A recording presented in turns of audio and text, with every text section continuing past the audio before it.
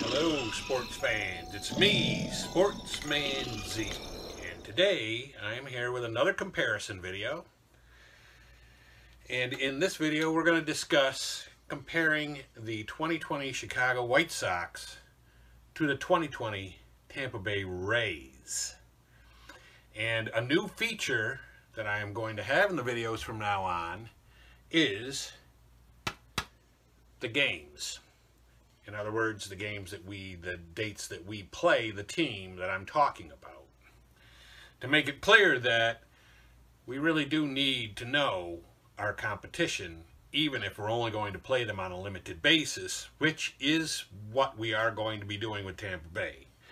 We will be playing the Tampa Bay Rays on May 5th, 6th, and 7th in Chicago, and August 31st and September 1st, 2nd, and 3rd in Tampa Bay.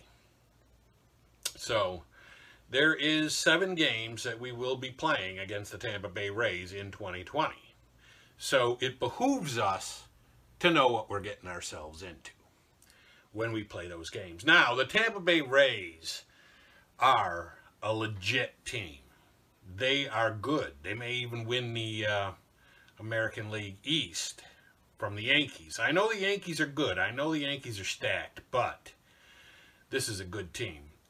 And if they don't win the East, they're going to probably be one of the wild cards, or, you know, in the running there for the wild card thing, whatever that is, the one game play-in, and then you get the idea. But anyway, yeah, Tampa Bay is going to be a good team. So over here I've laid out, and this is in previous videos, so if you want to go back and look at my previous videos, I have laid out, well, actually the more recent ones, because this is the most up-to-date, but this is what we're looking at for the White Sox. A lineup that contains, not necessarily in this order, maybe this is not the batting order, but a lineup that contains Luis Robert in center, Tim Anderson at short, Johan Moncada at third, Jose Abreu at first, and Encarnacion at DH, Grandal at catcher, Jimenez in left, in left, Mazzara in right, and Mendick to start the season potentially at second, followed by Madrigal when he comes up after his free agent clock has stopped running, and this year wouldn't count as a year of towards his free agency. Then you got a rotation of Giolito Keuchel, who was acquired in the offseason, Lopez, Gio Gonzalez, who was also acquired in the offseason, and Dylan Cease, or possibly Kopech. Depends on how the White Sox decide to go. Maybe even depends on spring training results. Who knows? But right now, I'm assuming that that 5th spot would be held down by Cease, and that Kopech potentially either would be in the minors for some more rehab and seasoning before he was brought up, or as an injury replacement, or he might make the bullpen for the White Sox when they break camp. But again, these are all decisions that management has to make and might be driven in large part by spring training results.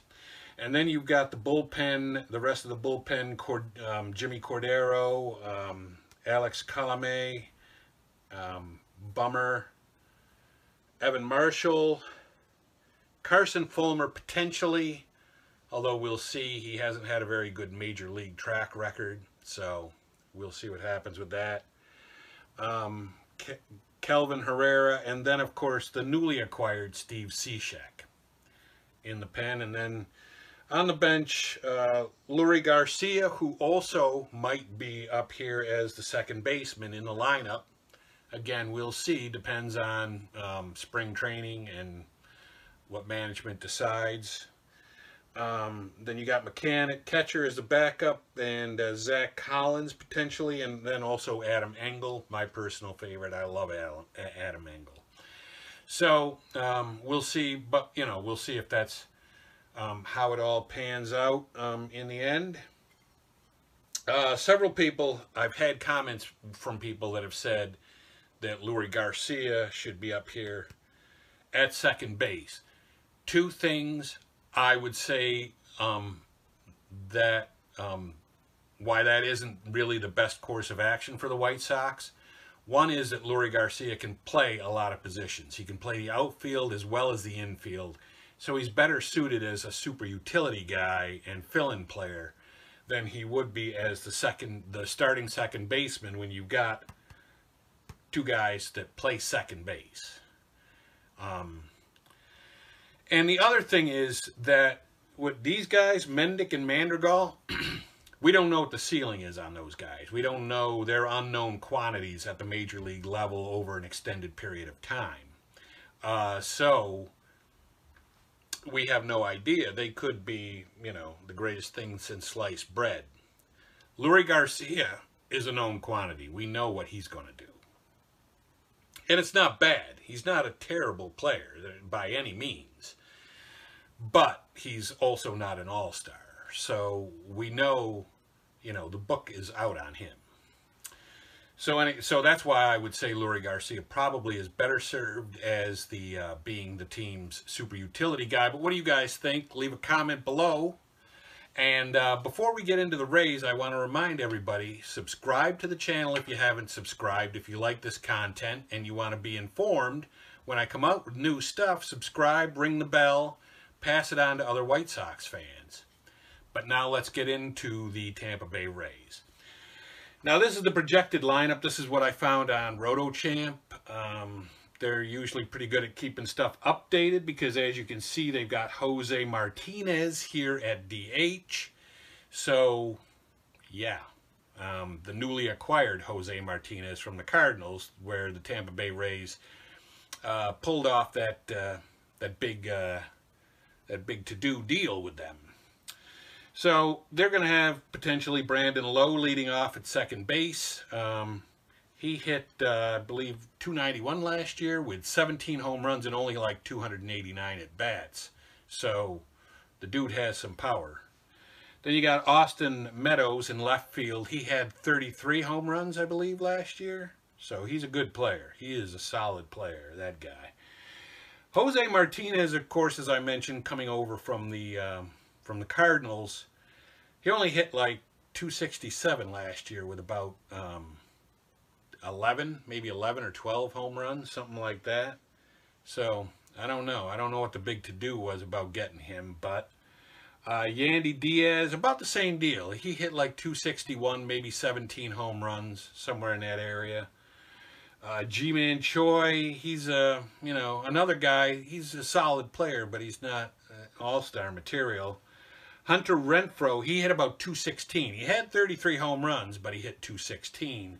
And, oh, by the way, Mike Zunino is another guy that's cut from that same type of mold. He's going to hit about 203 with 25 homers, 20 homers, something like that. That's about what you're signing up for there. Kevin Kiermaier is a great defensive center fielder, but not much with the bat. But, again, a great defensive center fielder. And he's not a paraplegic at the plate, but you get the idea.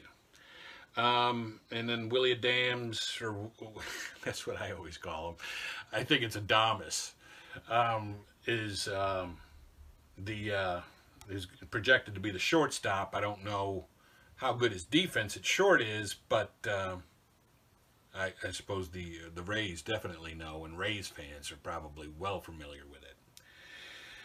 So now you got the rotation. Now, of course, we know with the Rays, on RotoChamp, it lists this 5 guys as their starting rotation. But we know that only 3 of them are really a starting rotation. And the other 2 spots are a serious rotation, like a revolving door rotation of openers and closers and middlemen and all kinds of crap that the Rays do. But Charlie Morton was legit. He won 16 games last year and he had a 309 earned run average. Blake Snell had a bad year last year, but 2 years ago he was the American League Cy Young Award winner. And then Tyler Glasnow was injured last year, but he was pitching great when he went down. He had like a 178 earned run average and an 089 whip. So those three guys are solid as it gets.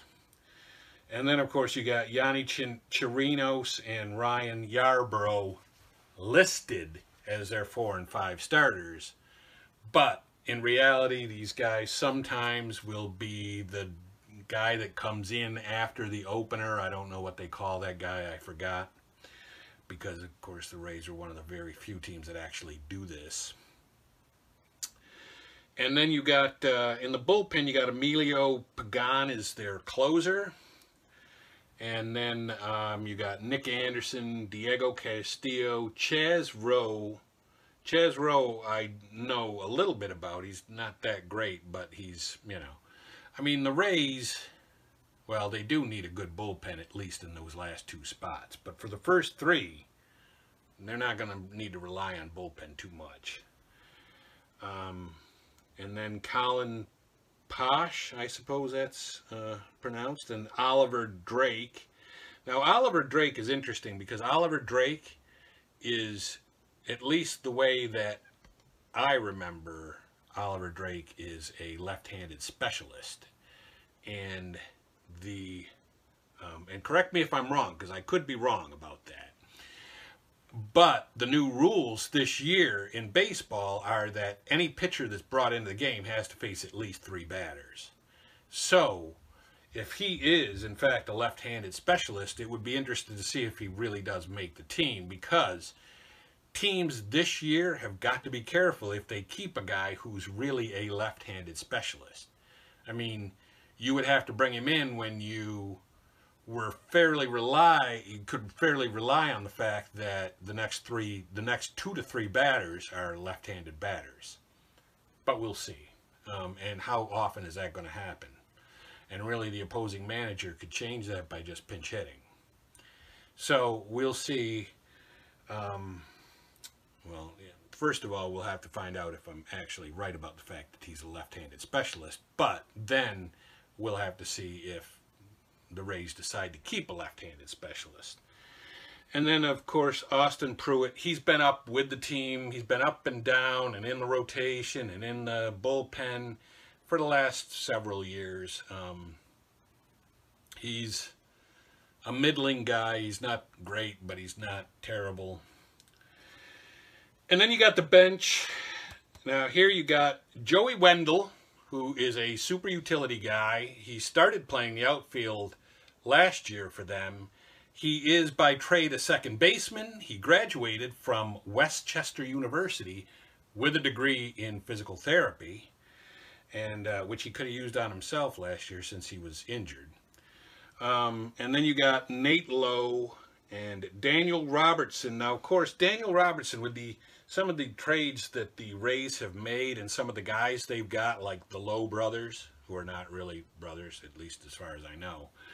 And, you know, and Wendell, Robertson kind of is an odd man out. It's a guy that they don't need, but he is versatile and he's good. And you would think the Rays would want to consider him as somebody that they would trade, which they might.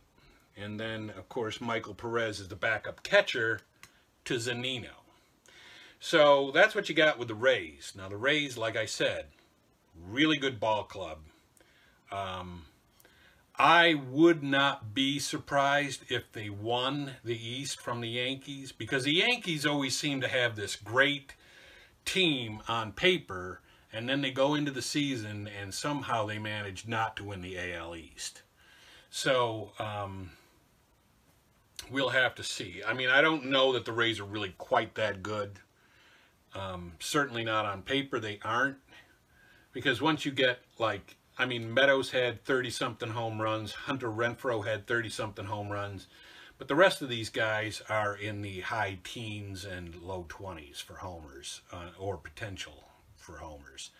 So, you know, we'll have to see. And you have to consider that the 2 guys that did have the 30-something home runs was at a time when, you know, we had a baseball with the with the seams wound tighter. That's the, you know, this is just my personal thing, but this is what I heard, is that the reason for all the home runs last year was that the baseballs were wound tighter because they were done by machine.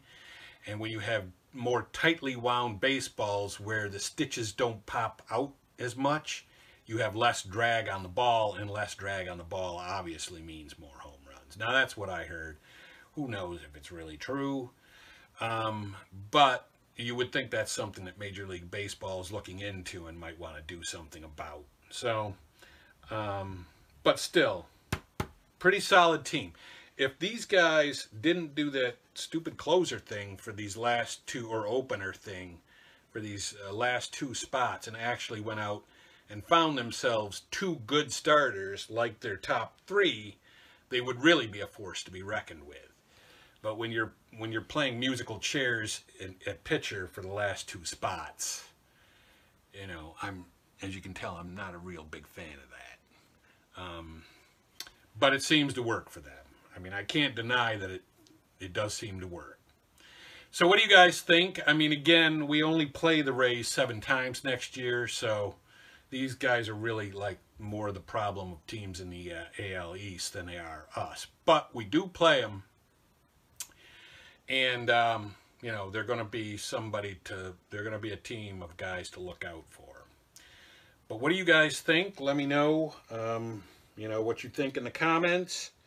And what you think of the Rays. And also, I guess that's about it for me. Sportsman Z, signing off.